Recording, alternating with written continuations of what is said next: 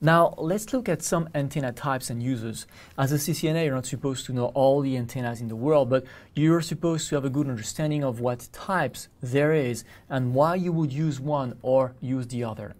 If you look at the general categories, there are basically two types of antennas. If you need one signal to do one way and go to one direction, you're going to use a radiation pattern that sends a lot of energy there, but that doesn't send too much on the side. Those are called directional antennas. It can send a lot or a little bit, but it's going to send more in one direction. If you put your access point in a room and your antenna in a place where it has to cover all around because it's a meeting room again, you're going to use what we call the omnidirectional antenna.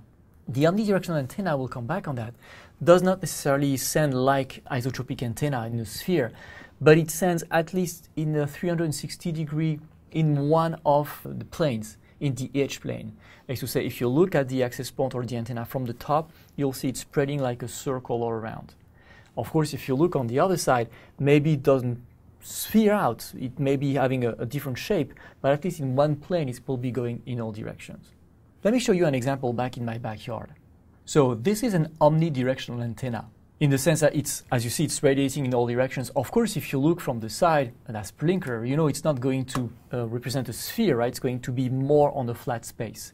But that's going to be radiating in all directions. So that could be a good example of omnidirectional antenna radiation. You can also do it with that kind of jet, right? If you put that handle to a certain position, it's going to also be radiating in all directions. And if you are looking from the front, you may be thinking that this is also an omnidirectional antenna in that direction. But you can also change the position to something that would be more directional, and then you will make it a directional antenna, like this. What is important to know is that the amount of water you send does not change from one type to the other. In all cases, I have one water hose that has a certain pressure, and that pressure is going to determine how much water is coming out of this hose. What matters is that the direction is going to be different. So if I send all my water in all directions, it's going to be sprinkled all around, so it's not going to be very powerful in all these directions, but I'm getting everywhere. So it's nice to cover all around me, or to use like that sprinkler system at the beginning to water the grass all around the sprinkler.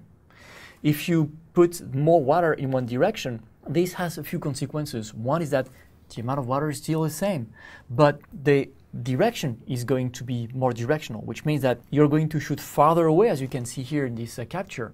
And as you do so, you will have more power in that direction. So that's why directional antennas are more gain than omnidirectional antenna, because again, the gain measure how much more energy you send in that direction of max power than you would if you were omnidirectional. And of course, you see, because the energy is very focused, you send a lot. The advantage, of course, is that you're very powerful there. The downside is that if you move a little bit on the side, on the left or on the right, you're missing the water. So this is very good when you do a point-to-point link in Wi-Fi, when you want to shoot a signal on the mountain, for example, and you want a very directional signal that is very narrow. That means you have to align these two antennas very well so that they see each other very well, but at least you have one single beam that goes from one to the other. Not so good if you want to cover a meeting room, right? Because the narrowness of the water is so small that you're not going to be able to get the water as you move from one side to the other. So that's why different antennas have different characteristics that depend very much on what type of coverage you want to get from those. One key item I would like you to remember is that the amount of water is always the same. The antenna does not add any energy. So when you see an antenna that has 21 dBi gain, it is not adding any more energy than an antenna that has 2 dBi gain. It's just that the energy is much focused in one direction, and that's what we measure here.